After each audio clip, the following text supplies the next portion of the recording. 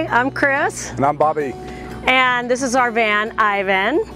And this is a 2014 Mercedes Sprinter van.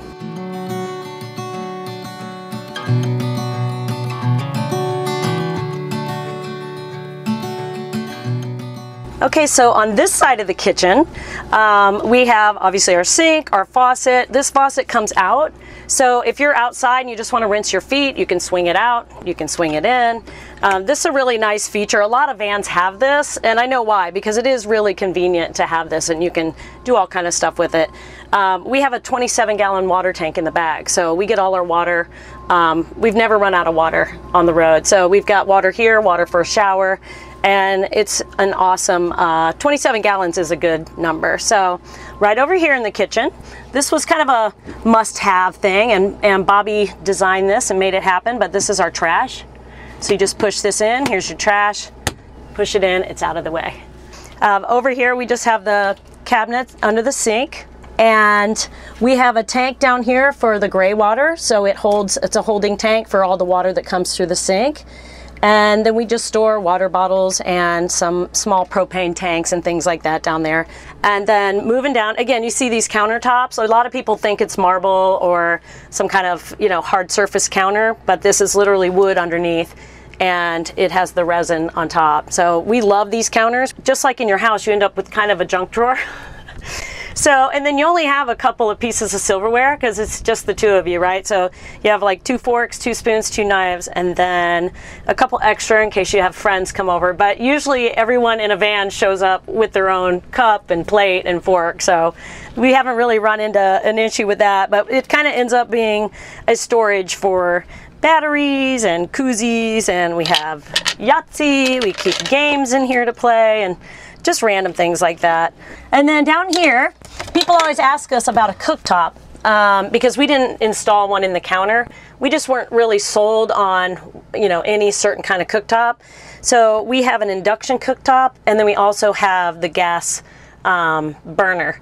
And that one takes propane or butane. So we have that, sometimes there's no sun and your power might get low.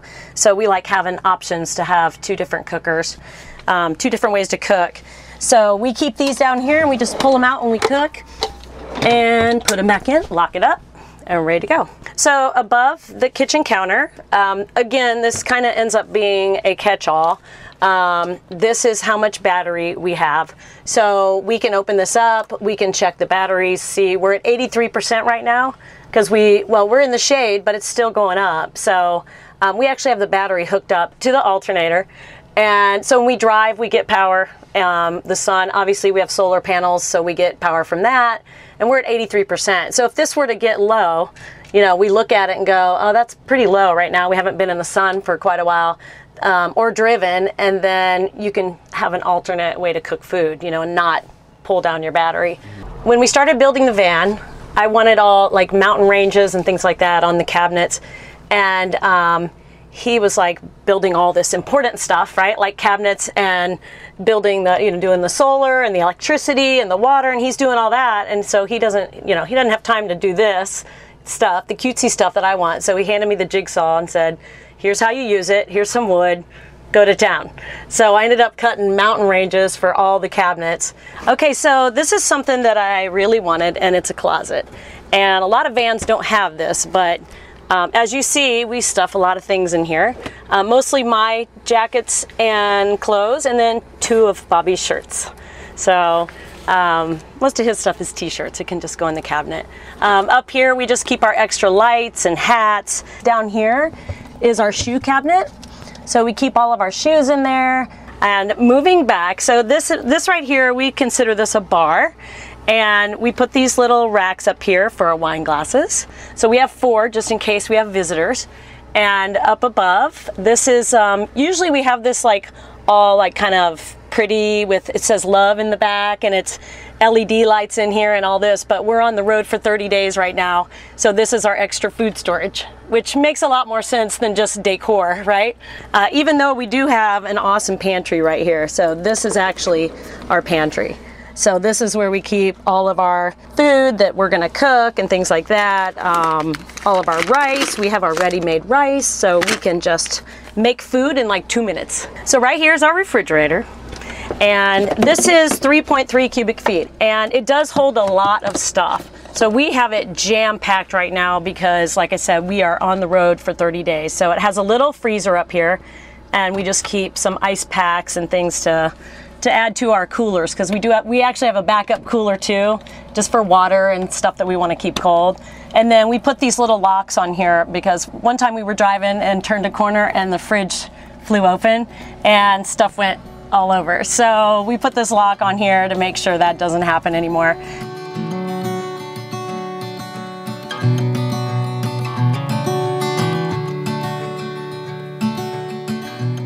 We chose van life because we wanted to be free.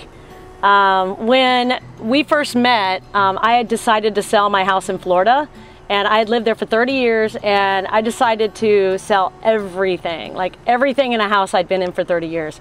So I got rid of everything, sold the house. It all happened in like 3 weeks, and I literally drove to California with only what fit in my Cadillac. So I had a car and drove to California. So I was like, I'm free. And we had just met before that. And so I'm like, I'm free. And then he's like, okay, I'm ready to be free. And so we were like getting ready to purge his house. And then we started shopping for vans. Well, before that, the goal really was to do international travel. And then with everything that happened in the world, that all got shut down. She had a job with Delta. She was going to fly for Delta. We were going to use that to be able to do international travel and hang out. And then when that didn't happen, it was we kind of had a shift in that. We still wanted to travel, but we just got hooked up and started watching these videos and looking at Instagram and seeing van life. And man, this is something that we would really like to do. So that's kind of the direction we went. Well, we started out in the back of his truck. Yeah. So we would put chairs and a table. We'd go park at the beach, and we'd have this whole setup. And we're like, we're van lifers, you know. Well, we're like ready for a van, and it was like prepping us. We went camping in Big Bear, and we took a tent. And we're like, okay, we're like prepping ourselves to be like out and being free like that. And then he forgets the pump or gets the wrong batteries or whatever for our air mattress. So now we're like sleeping on the ground in an air mattress that has no air in it, in a tent, in the woods. And we're like, okay, this is the last time we're gonna be in a tent. Like, it was inspiring us to get the van. And then we finally found this van. We're like, okay, this is it, you know. And we built it to just be full-time van lifers. And we really just wanted to travel. And then after we finished this, everybody started asking us to build them a van.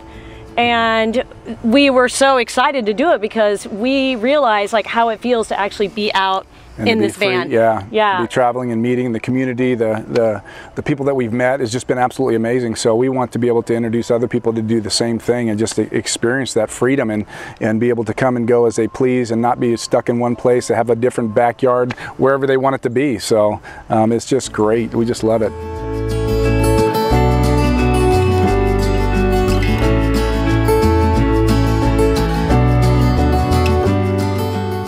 Okay, so this is our wet bath, and this is something that, you know, when we were deciding on what we were gonna do in the van, I definitely wanted a bathroom.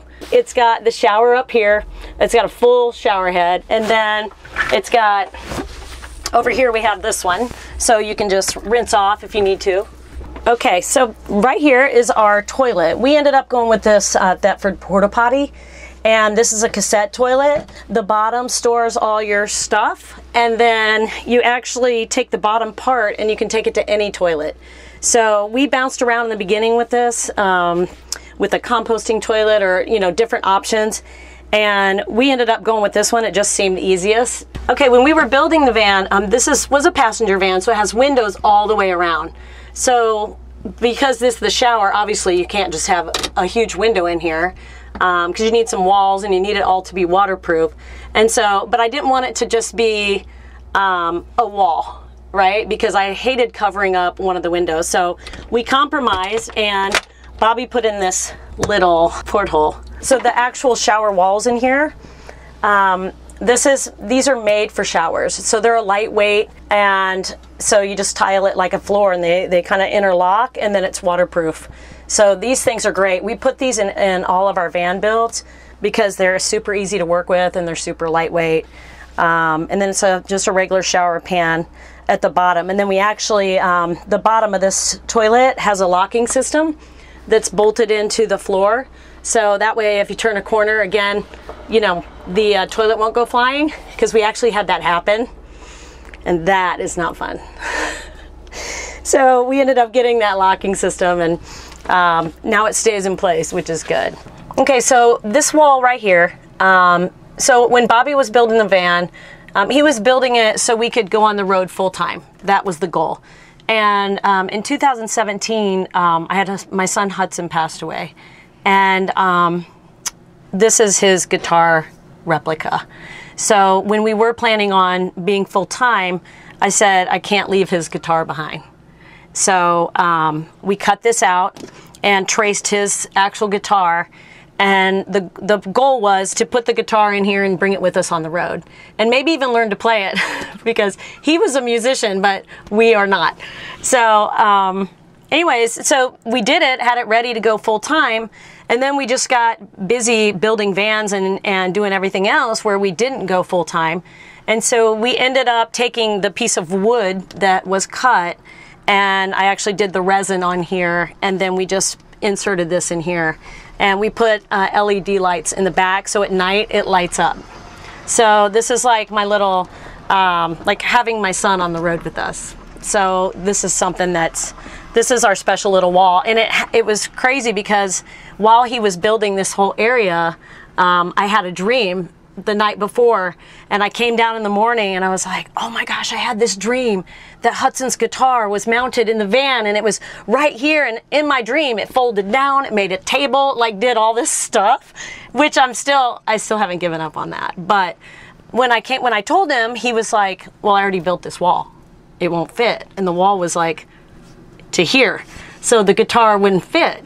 And I was like, well, just make it bigger. And he's like, but it's done. It's like done. Like, no, I think you can do it. And then I literally like, okay, bye. And I went back inside. And then like an hour later, I walked back out, and he's like, I did it. I made the wall bigger, which ended up perfect, because the wall actually blocks the toilet. So you have like this little wall in front of the toilet where, you know, no one can see you. So it ended up like, again, a perfect accident. And then it just became like this special thing. And it's funny, because when people come into the van, some people are drawn to it. They're like, what's the guitar? I love the guitar. What's the story behind the guitar? And some people come in the van, they don't even notice it. And like, they just look right by, they're just like, oh, that's cool, right? But the people that ask are always the people that are like, oh my gosh, I'm so sorry, I lost a son too. Or you know, they like, it resonates with them. And then it's this conversation piece, and we end up having these like really intimate conversations with a total stranger because of the guitar. So it's been a really cool addition to the van. If we do sell this one, we'll probably take this out and maybe even use it as a mount in the house for his actual guitar, make a guitar mount. Or maybe like some rock star will buy the van and their guitar will fit right in here. I don't know. But either way, it's like a super special place for me. It makes me happy. So.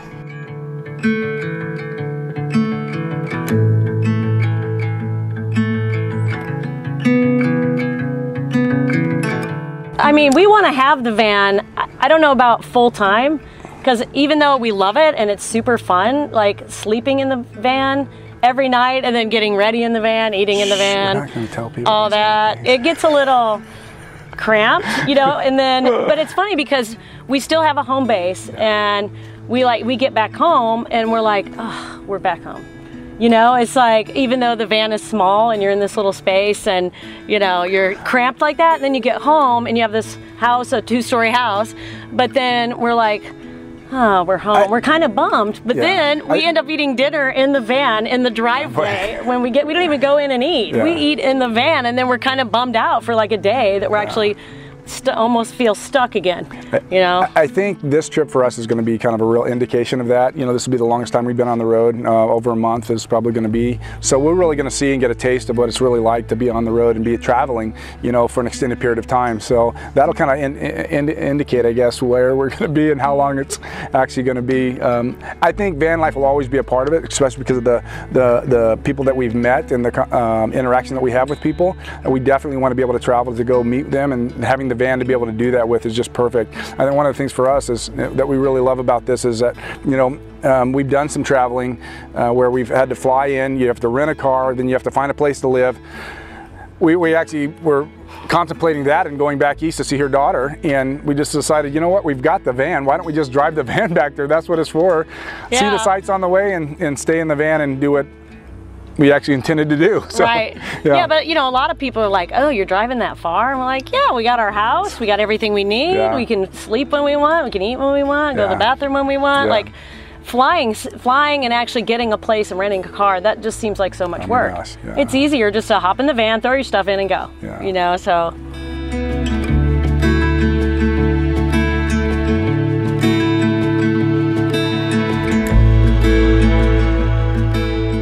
Okay, let me tell you about the back of the van. This is actually where we've put our king size bed. When we were figuring out what we wanted to do in the van, you know, a couple of our top 3 things were, one, we wanted a king size bed.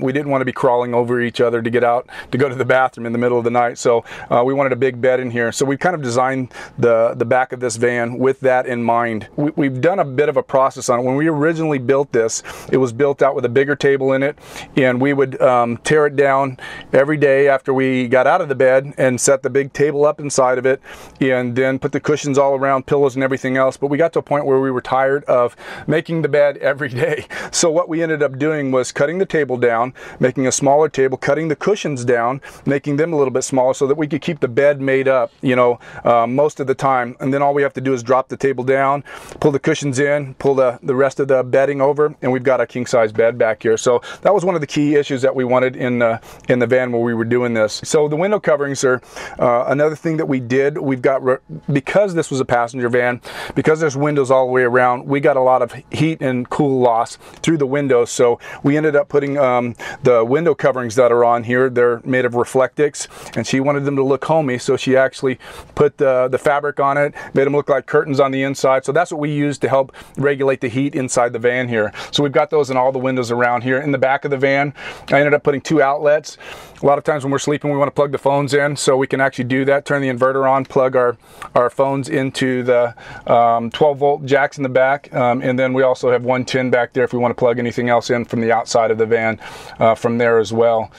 This here above the bed, we wanted to have some ventilation, so we ended up putting the Max Air fan in, which is really great. We can actually pull cool air in the evening, or suck the hot air out and kind of regulate the heat through the Max Air fan. So that was kind of one of the things we wanted. But underneath the bed here is we have our storage. So we've actually got a couple of paddle boards down that are underneath here. So anything extra that we're hauling usually goes underneath this, which works out really good because we've got the bed partially made up, so we can actually use the bottom part of this for storage as well. So that's where we got our storage. One of the things we really wanted to, because we actually designed this to be on the road full time, we wanted as much storage as possible. So we created these upper storage bins here. We've got this is my clothes on this side. We've got some towels and things back here. Chris gets both of these on this side over here, and then another back one here for some bedding and other stuff back there. But one of the things that she did is that you know, she wanted a little bit of decorative features on these cabinets, and I think she may have mentioned that and talked to you about that. But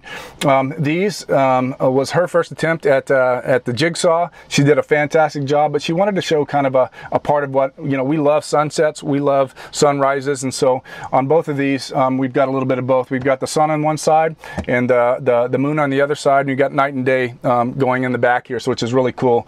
So we've kind of got this as a part of our story. You know, when we were building this van, a lot of love went into this and what our relationship was all about, so we wanted to be able to share some of that too in the van as well. Okay, so on the outside of the van here, as we open up our door, this piece right here will eventually be a table. That was kind of what the goal was that we set out in putting this here.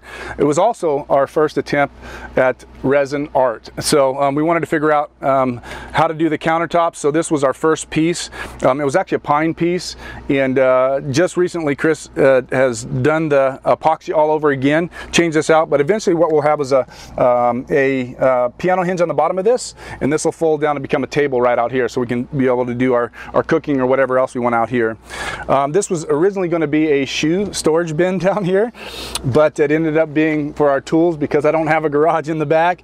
This is the only place really I've got to store the tools that I can take with us if we need anything. Underneath here too, and I don't know if she's mentioned that too, we've got a 5-gallon gray water tank that sits underneath here, and I've set up both of our gray water tanks to be able to be drained just by the push of a button, depending on where we are. If we're in a field or whatever, we push the button, drain the tanks and clean them all out right there. So that's it. We just recently, a new addition to the side of the van here is the umbrella. We kind of wanted to do a awning on there, but we went back and forth. They're extremely expensive, so we decided not to spend the big bucks on the permanent awning. And so Chris was online, found this on Amazon, and it was perfect for what we wanted to do here, at least have a little bit of shade on the outside when we have the doors open. And this thing's got a little solar panel on the top of it.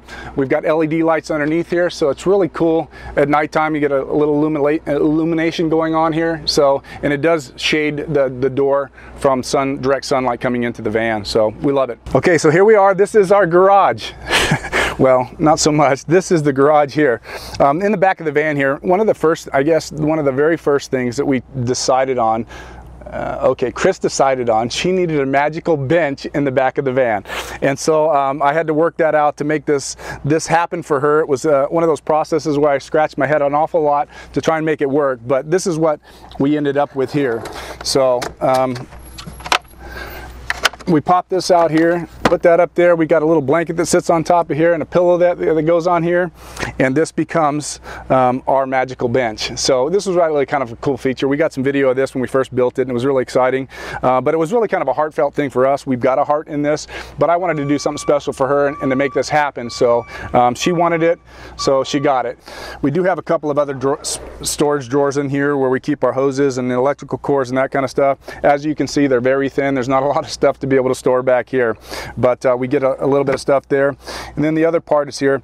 Let me tell you about this. This is the sunshine. We love the sun. It's kind of a theme for Chris and just her heart of having the sunshine, and her son as well. But we originally cut a piece out of pine, and we epoxied it. But it was another one of our first attempts at epoxy, and the epoxy did not set up. So it was always a little sticky and tacky, so we had to change that out. We had a love sign on here for a while, but we still wanted the sun on here, and this was a recent feature that we added to it, and just love how it turned out with the white. Underneath there is our garage. Everything else gets shoved in there. Another thing we did was we wanted an outdoor shower, so we went ahead and plumbed it for the back for an outdoor shower, so we can actually plug the quick fit connect fit in here. We can rinse off out here, rinse our shoes off, rinse the bikes off, do whatever we want from the back of the van, which is really cool as well.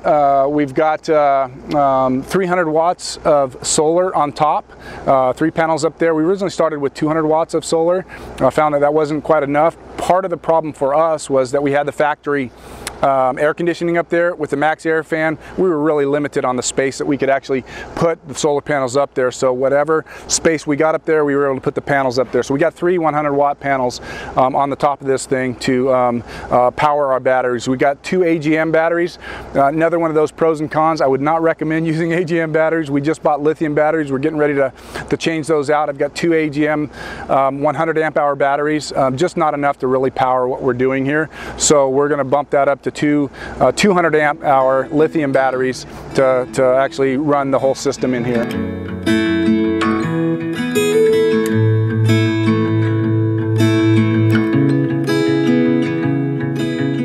So you can find us on Instagram. Our Instagram is Happily Traveling Ever After, all one word. We started our Instagram because our goal was just to travel. Yeah. We're just going to travel and document all of our travels, and so we remember our trips.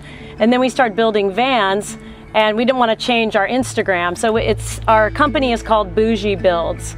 So it's B-O-U-J-E-E Builds. And that name came because everybody kept calling us bougie because of our van. And because we got the black Mercedes, and which was probably cheaper than most vans. Absolutely, we got a steal on this van. And then it's all white inside. So people kept saying, oh, you're so bougie in your Mercedes. So it just kind of started turning into a thing. And then people are like, we're too bougie to stay in a van. And we're like, his daughter said that, my boyfriend's too bougie to be in a van. And we're like, no, this is bougie. Yes. So we're like, well, if we make it bougie, then people that wouldn't normally do it may actually want to do it. Yeah. So on Facebook, we have a page, Bougie Builds, on our Facebook, and then our Instagram, I said, and then YouTube is also Happily Traveling Ever After. Well, thanks for coming and checking out our van. We love talking about this, and it means so much to us, all the love that we put in this van. Absolutely. He worked so hard to, you know, make all of my crazy dreams come true. And now we tell other people, you know, if you can dream it, we can build it. That's kind of become our slogan, because he can literally build anything. And if your imagination can come up with this, we've had people ask for all different things. And at first he's like, no, I don't think so. And then he's like, okay, yeah, I can do that. So it's really been awesome. So thanks for touring our van. Yeah, thanks for stopping by. If you're on the fence, you don't know what van life is, make sure you hook up with us. Ask any questions that you have. We'd be more than happy to talk to you about our experiences and what we've been through, and just help point you in the right direction. So thanks again for stopping by. Yeah, and we'll see you on the road. That's it.